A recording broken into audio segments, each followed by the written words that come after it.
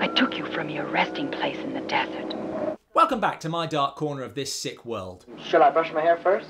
We're looking at Ghosts That Still Walk, a title I like on a film I don't. What does that have to do with what we're talking about?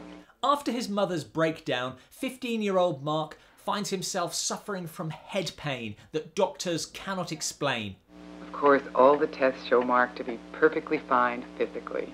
So Grandma Alice takes him to see psychiatrist Dr. Sills. But while he's there, I want to know everything about you. He is mesmerised by a talking basket, which he mistakes for his mother. I'll teach you, Mother. I'll teach you. Sigmund Freud never mentioned that. For some reason, Dr. Sills decides to hypnotise Alice. Deeper and deeper.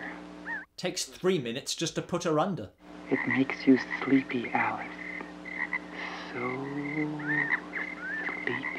Maybe it's possible to bore someone into a hypnotic state. Now I want you to move ahead. You want to move ahead? Let's get to the heart of Mark's problem. All the appliances are brand spanking new. Which I'm sure starts with his granny and granddad buying an RV.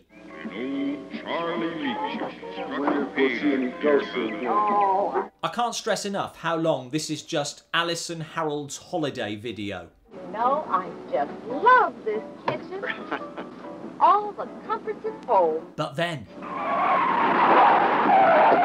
Damn thing has a mind of its own. they've bought a haunted motorhome, but even this is a letdown, and for two reasons. Firstly, they're out of control for 5 minutes. Look out! We're going off the road! That's a long time to watch a car swerving.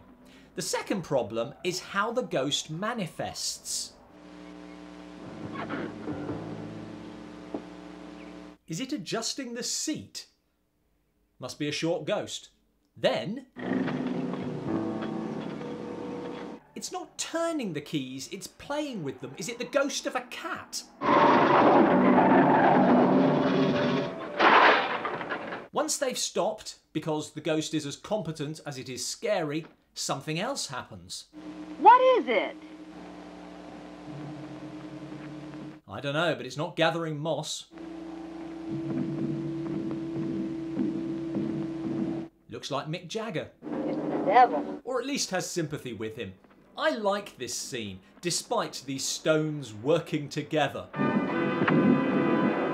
But again, it's way too long to maintain any tension. Especially since the stones keep missing.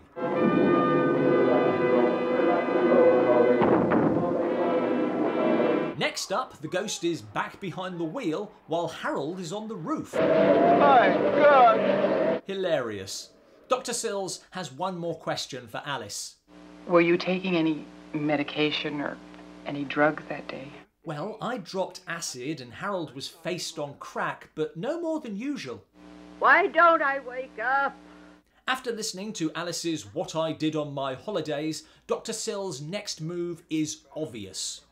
Mark is the one who needs your time. She reads Mark's mother's notes on her next book about discovering a mummy. Either the ghost-o-meter's going nuts or the editor has hiccups. Your astral body must not stay locked up. Mom now starts talking to the mummy. How did you learn to make these beautiful baskets? Share the secrets of your weaving. I can't write anymore. I can't do anything except... Just stopped mid-sentence, did she?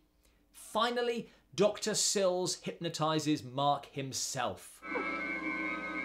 Your body is becoming numb. I'm not sure it is. Mark remembers the night after he heard his mother talking to the mummy. My body. On the bed.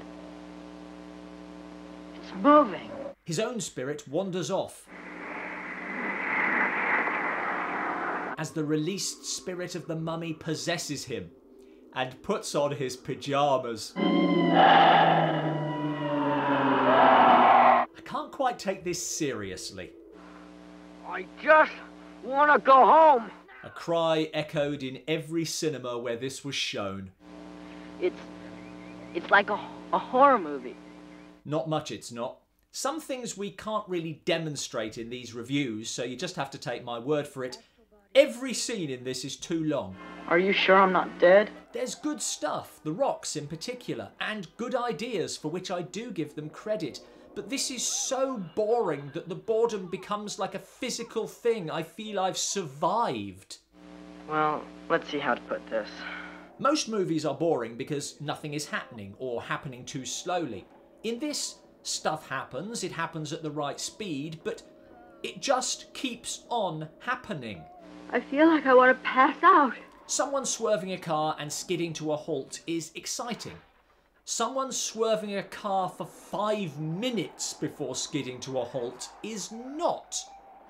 You were in a trance for nearly 2 hours. Oh, my goodness. I don't think I've ever come across this specific problem before, which is something I suppose, but good grief, hire an editor. Thanks for watching. This movie was recommended to us by one of our Patreon supporters. If you'd like to choose a film for us to review, then join us on Patreon at Shadow Level.